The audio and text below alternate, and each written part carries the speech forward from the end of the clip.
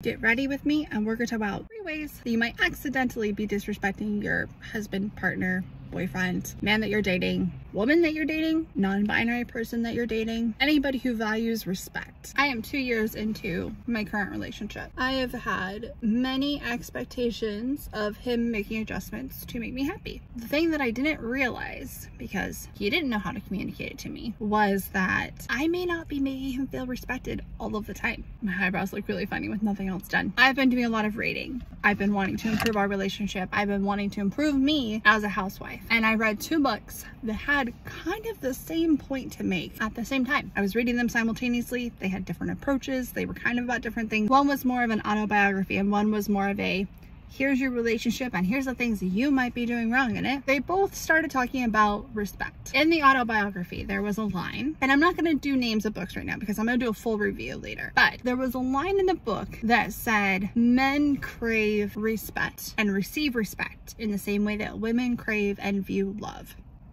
I am a love monster. I love love. I love seeing other people in love. I love watching movies about love. I am constantly seeking out more love from my partner.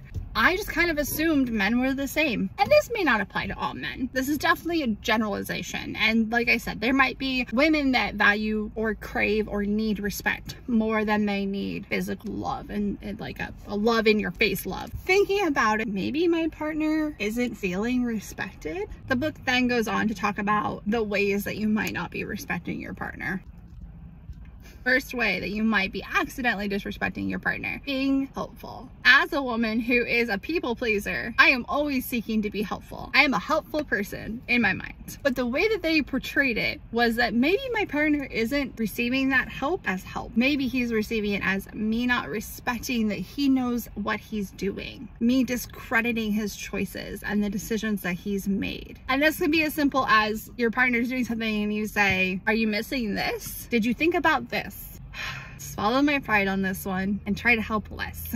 Step number 2, controlling the environment. As housewives, we do have a way that we do things. We like it done a particular way. We stick to a routine for the most part because it makes our lives easier. But if we ask our partner to do something for us, or if they're helping with something, it doesn't have to be our way. I know, I am a control freak, and that is super stressful for me too, because I would much rather things be done my way. When you do that, you stifle your partner. They have their own way of thinking. They are a counterpart. We don't want to date ourselves. We don't want somebody to do things exactly the same way that we do. We do value that difference. That when we tell them or ask them to do it our way, we're not really acknowledging and respecting their differences or their thoughts or opinions or methods. Men approach things way differently than women do. Or 2 people in a relationship, regardless of gender, approach things way differently than the other person does.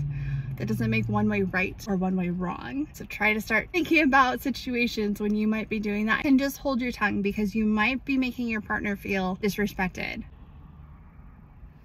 The third way you might accidentally be disrespecting your partner, setting too many expectations. It's important to communicate your needs. It's important to feel like your partner values your needs. What's not important is to nag about those needs or continue to push on them. I am 5,000% guilty of this. I have borderline personality disorder, and this makes my life super difficult.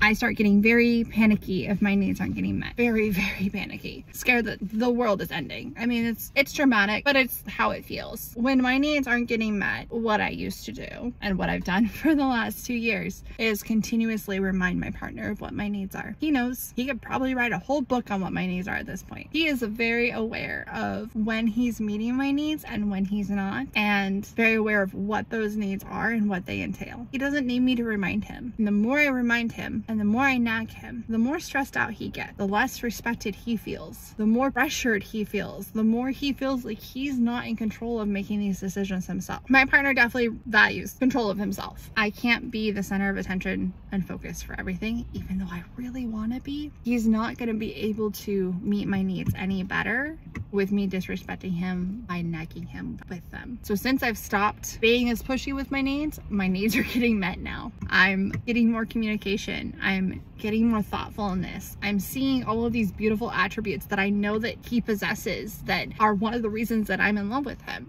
And it's because he feels respected and he feels a little bit more, I mean, I don't want to speak for him because I haven't had this conversation with him, but I'm assuming he feels more respected and more in control of the situation and more capable and more room to breathe in order to do those things. So think about those 3 things that you might be doing to accidentally disrespect your partner. Think about if they apply to you. Think about other things that you might be doing. I'm still learning too. So if there's something that you're doing, I might be doing it too. So definitely share in the comments below if you have another tip of something I might be doing that's disrespectful too.